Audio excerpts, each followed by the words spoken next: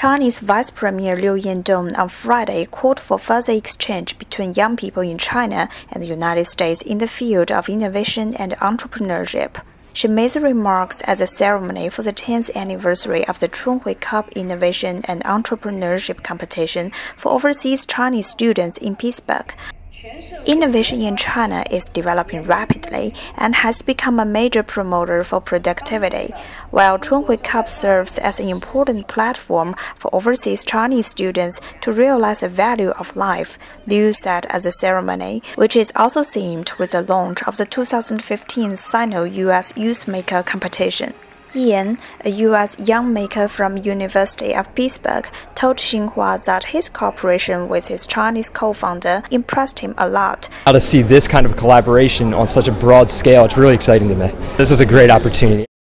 I believe that makers today are true inventors. They are the creators and the engineers of our collective future. The next big thing will likely come out of the maker community. The Chunhui Cup, a competition initiated in 2006 by the Chinese Ministry of Education and Ministry of Science and Technology, is aimed to encourage talented individuals from around the world to seek out China as a place to start and grow new businesses.